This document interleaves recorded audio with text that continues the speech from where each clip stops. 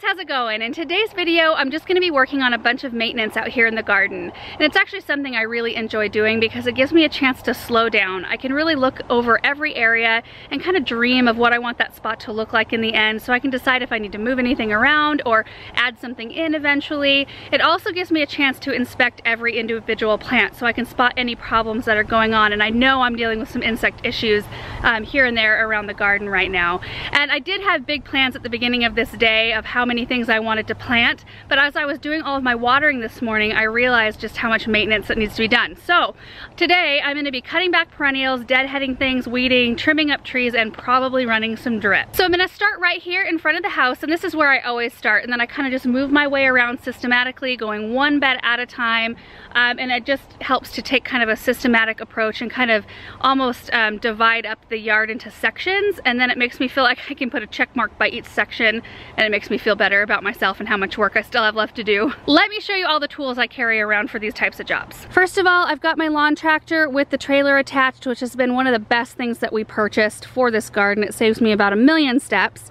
I've got my pole pruners today, which I don't usually carry around every time, but I know I've got some low limbs that I need to take care of. These are the best pole pruners I have ever used. Right here. I've got my blower here, which I use kind of as a rake and then a cleanup tool. I've got a kneeling pad. This is like the kneeling pad of all kneeling pads. It's super thick. I think the brand is Earth Edge. I don't know, it's pretty nice. I've got my Felcos. I've also got my hose end sprayer here, which I've already filled the hopper with this right here. This is a fungicide, insecticide, and miticide.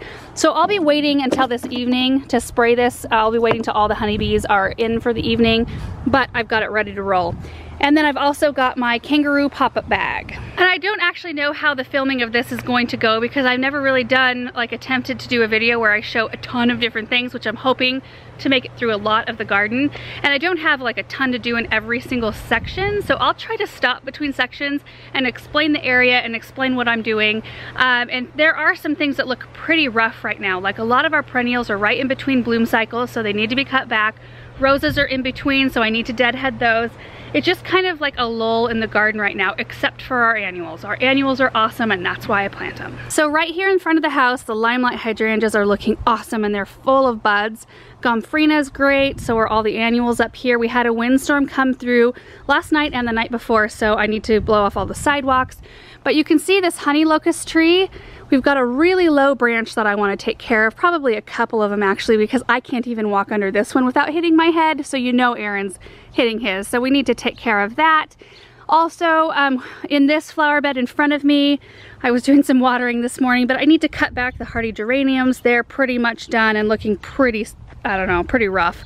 And then I'm going to be doing some deadheading of roses in here, cutting back yarrow. What else?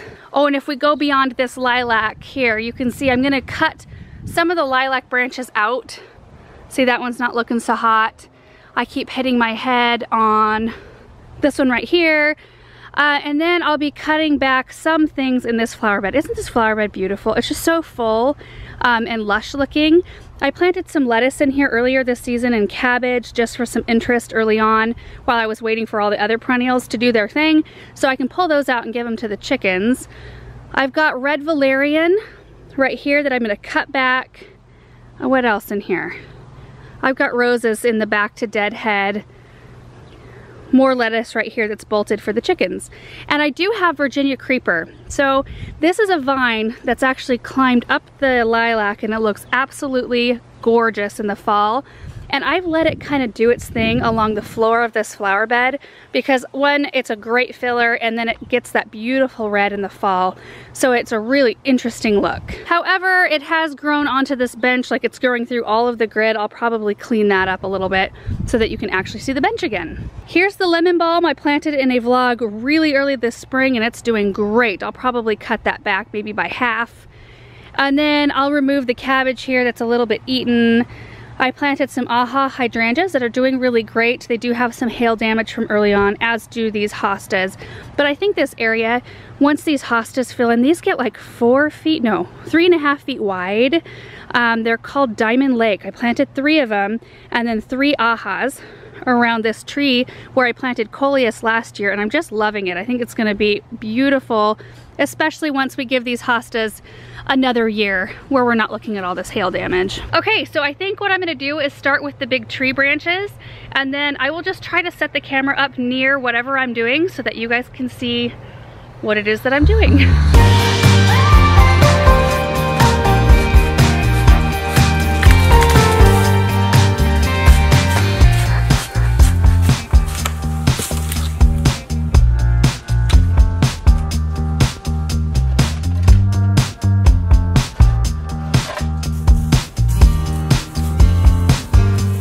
Being 3 pretty good sized branches, and now I'm just going through and cleaning up some dead stuff and scraggly growth. You can really see a lot when you look from underneath the canopy and just look up. I'm finding, you know, some dead branches here and there that I want to get cleaned out of there. It always feels good to me to clean up trees like this, even if I'm taking out some kind of bigger branches, because it allows so much more light and airflow through the tree that the trees are usually much happier and healthier for it. And they usually end up a better shape, and the things around them are happier as well. Like the Japanese maple that the big locust branch was shrouding in the front flower bed here, it'll get a lot more light, so it'll probably put on more growth and be a better color as well. And that Japanese maple could stand to put on some more growth, especially on this side. And oh my word, I think we're having a little bit of an issue in this container. This one is set up on drip, and it looks like it's not draining. Definitely not draining. This boxwood has been in this pot for a lot of years. I think it would actually be happier if I took it out. So maybe we'll tackle this job today too. Get the drainage working again and pot it up with something better looking. But first I'm gonna finish trimming up this tree and all the other stuff in this area.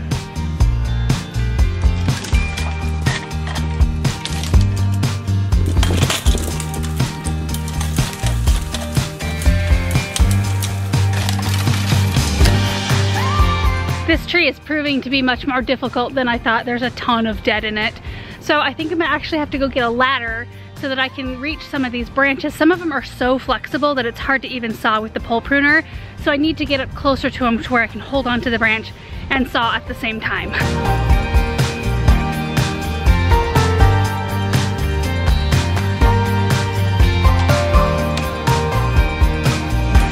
So the only branches that I really have left on the locust to take out are ones that are kind of growing into this lilac canopy. But I did run back to the barn and I grabbed our reciprocating saw because I started with a handsaw and it's just gonna take me forever because these branches are just so old and they're so hard.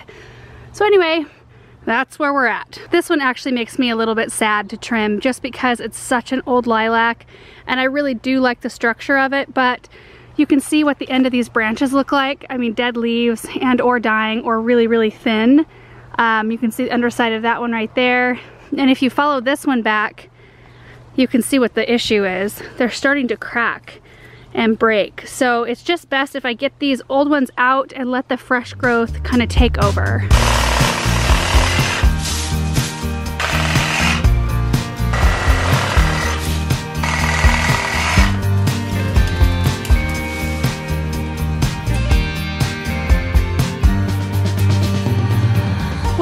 Be channeling my inner Erin because I intended on cutting one branch out of the locust tree today and then moving on with the rest of my stuff.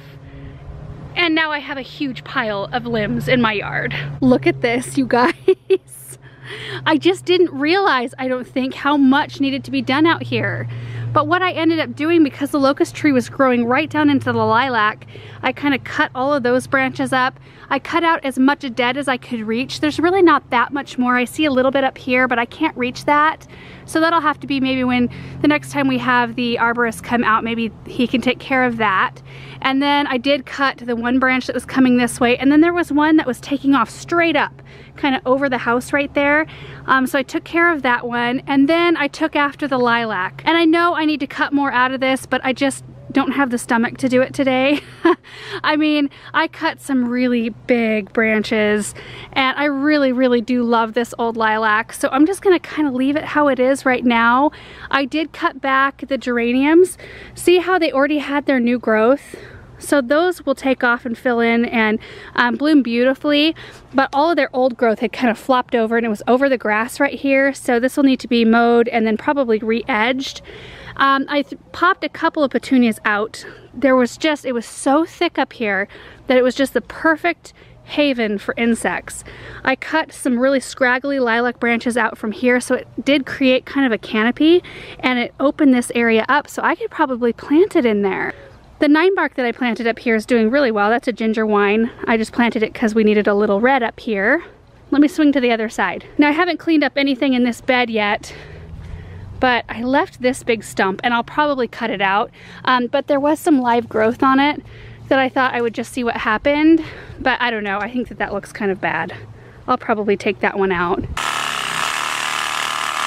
So clearly I'm not gonna get as much done today as I thought I was going to, although it's really good to get this kind of stuff done. It feels good, it makes the garden look better, but it's just kind of like how every single garden project goes. Like, I'm famous for saying to Aaron, like, this is only gonna take me like 10 minutes. I'll just run out there real quick and get it done. Like an hour later, maybe I'm wrapping up the project. So I'm actually gonna head down to the garden center now and pick up a trailer that has some sides on it so we can load all of these branches up, because we don't have a proper area to dispose of this many branches. So I'll probably take them out to my parents' compost pile. They will fit out there much better in their pasture than anywhere we have here. So I think I might take the opportunity to go grab a coffee with my mom too. Why not? I need a treat after this. You gonna be sass about the car? Won't stay like this for long. Rude. I just got our truck detailed yesterday. I could have grown some plants in here. Always. I'm not buying you coffee. What is with my hair? Hey, you have to check my phone. I don't know what the deal is. Yeah, so click on the video that you sent. It's because I'm holding it. I swear it's because I'm holding it. There. Oh. We haven't even left the parking lot and a truck full of plants arrived. What'd you order? It's candy for us. Everything. Everything? Everything. Like shrubs and perennials and... Yeah, look at... Do you happen to have 8 giant Corinthian lindens in that truck? Oh, it's just a couple pallets. Oh, we'll have to go look. I see some white cans. yes. Yay! Thank you. Thank you very much. Got our coffee, so now we're gonna head back and check out the plants. So I'm gonna attempt to back this truck into a really tight little space to get the trailer. You can do it. I don't think I've ever done it before. No, you can do it. Simple. Simple. Better roll down your window, Laura, so I can yell at you if you get too close. No, you're going to hit this pallet right here. Yeah, just wheel it other way. Okay, now straighten it out. A little bit more that way. Can you go a little bit more that way? No, you won't. Okay, I think we can just pull it over. Here, you for take crying this. out loud. Take this. Okay. Here, I can I'll back it up. Let me back it up. Well, I should probably practice. Well, yeah. Nanner, this is exactly where I had it. Okay, makes me feel better about myself a little bit. Tiny bit more back. That's pretty close. I think we can handle that, maybe. First try. You don't want to back up a little more? You want me to back it? Oh, mercy, Mom. Oh, look at that. And Good there thing we your go. fingies weren't in the way. Lose the digits. Yeah. How am I supposed to get this thing out of here? Oh, I can help you. So, are you going to pull it this way and then back it out? I pull it that way. That way? She's going to take the trailer up over that pallet.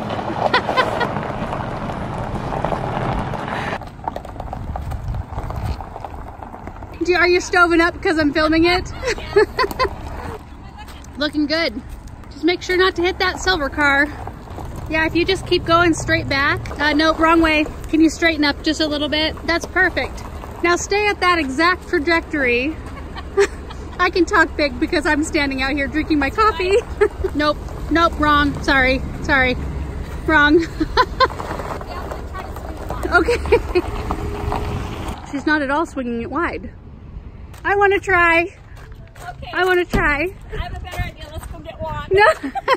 Here, I'll give it a shot. Okay. I'm gonna back it up a little bit first.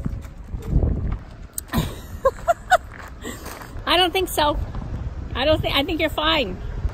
You're good. You're filming yourself.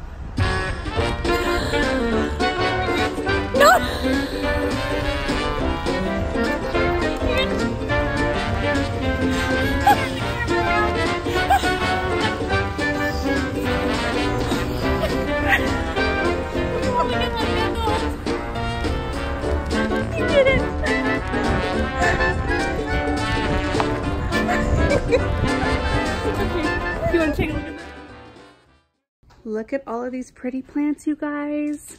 This is what was just arriving as we were taking off. How fun. Ooh, that's a pretty coleus. Salvia, coreopsis, gaillardias, little dianthus. Ooh, I like this echinacea too, with the big ol', isn't that neat? What is that called? Yeah. It's called Double Scoop Lemon Cream. Looks like a double scoop. Oh, yeah, of course. How fun. I made it back home with the trailer. It was quite the adventure getting that out of its tight little spot down at the garden center. But now I'm going to attempt to move all of these branches and get them to fit in the trailer.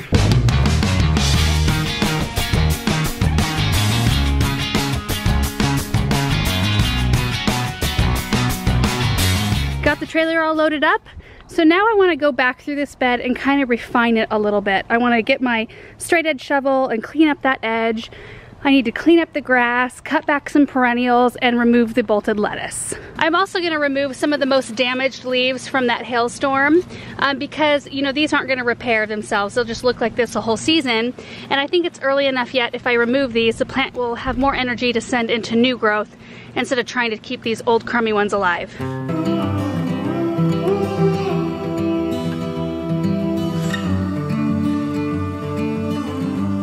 Much smaller than when I started, but all of these are pretty nice looking leaves, and it just freshens up the plant a bit. I've got grass growing into the flower beds into my sweet woodruff, so I have to hand pull all of that out.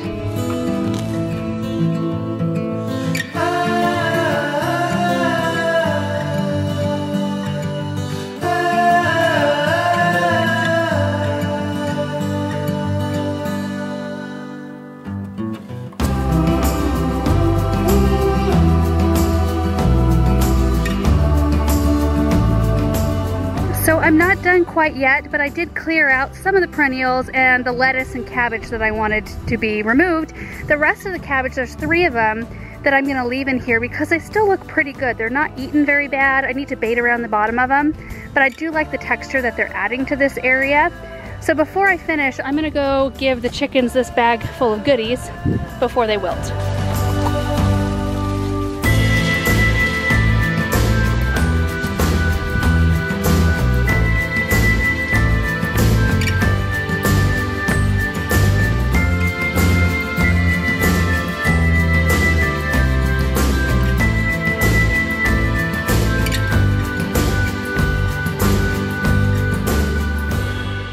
So I took the red valerian down pretty much all the way, and it'll flush back yet this season. And I did the same thing with the lemon balm over here. I was gonna just cut it back by half, but I thought, you know what? This area is pretty full. I kind of wanted to cut it all the way back so that when it grows back, it won't be so big. And then I did clean the area around the bench. There is a northern sea oats grass growing right in front of the bench, which is not ideal. So I may move that later on. And then I cut back which I'm totally shading it, but I cut back a daylily that was not looking super hot. So I'll probably go get some Plant-Tone and give it a kind of a midsummer boost of fertilizer so that it comes back and blooms for me this year. So now I've got some delphiniums, some spent delphinium seed heads that I'll cut all the way back. They've already released their seed, most of it. There's some more coming, but they've already released quite a bit, so I'm just gonna clean these up. They're gonna be actually a lot happier now that all the red valerian's gone, and they'll get a little bit more sun. So you can see, like right here, there's a new delphinium stalk that looks beautiful with these yellow lilies, but I don't know how much detail you guys can see, but can you see the shininess? It's like a sticky shiny on the foliage, which usually means there's aphids nearby. In fact, do I see one? Yeah. I don't know if you guys can see that right there, aphid. So this will be one of the areas, ooh, and there's some sort of egg presence. squish those. That can't be good. This will be one of the areas I spray with the Rose RX later tonight after the bees go to bed. So right behind me, there's another little grouping of delphiniums that I'll clean up. And then like down in here, there's some pink Veronica blooming. I'll probably cut back that dried out looking daylily there. But other than that, in terms of cutting back, I think I'm pretty much done with this area, other than I may cut a couple more branches of this lilac because see, that one looks weird from this angle. I can't leave that big old stump out there like that. And then I'll go get the step edger to clean up the grass on the other side. And all the while I'm finding like huge weeds that are just sneaking around in here. I don't deal with a lot of little weeds because this bed in particular is so full of perennials. It kind of acts as like their own weed suppressant. Except for these Chinese lettuce, they grow up super tall and they like mask themselves in plants to where I don't really see them until they're like 2 feet tall at least.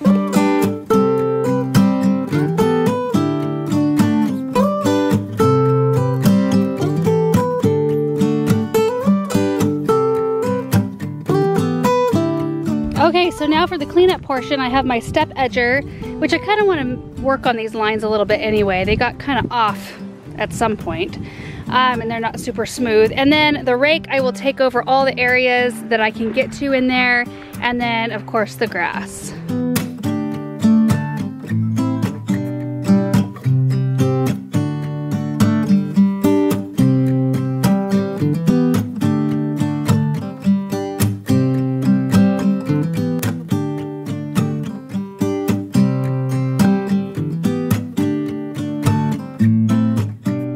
Guys, what do you think? So much better, right? Having that clean edge on the grass with a little bit of fresh mulch toward the front. And you'll see I didn't put fresh mulch all the way back because this is still good from this spring. All I did was I put mulch where I edged the grass and kind of scattered it back, and it'll fade pretty quickly to match the rest of the mulch. And I didn't really want to waste any. I only used 3 bags for this entire area. And you can see right here where the lemon balm was, all cut back, and so it'll flush back here pretty quick. We've got sweet woodruff right there. I just kind of cleaned the edge a little bit. I left that cabbage because I thought it was pretty and I thought it would look kind of empty to not have it there. But there's some teucrium and then of course a red valerian that'll fill back in. I cleaned up quite a bit of the Virginia creeper just from the edge here. I didn't on the whole thing. I mean, I guess I could, but this area back in here is looking fresh. I love it. I love all of the green color and texture in there. But I do think that that purple fountain grass was actually kind of necessary. I didn't do that there last year, and I just felt like I was missing something. And this is pretty fun, you guys. I hung this up here last year, but look at, I was just noticing that the leaf cutter bees are using it. See the little ones that are full? It's exciting. I hit my head on this about 3 times today though. And then here's the lilac. This is where I left it because I just couldn't stomach cutting any more out. It does look a little bit better though. Like a lot of those scraggly branches that were right up in here are gone. And there is so much Virginia creeper vine that I was able to kind of pull it up off the ground and prop it on the 2 great big stumps that I had left. So that was one of the cuts today, and that was one of the other ones. But when you stand back, you can't really tell, which is kind of amazing. And then swinging to the other side, sorry for the lighting, you guys. It's a beautiful day though.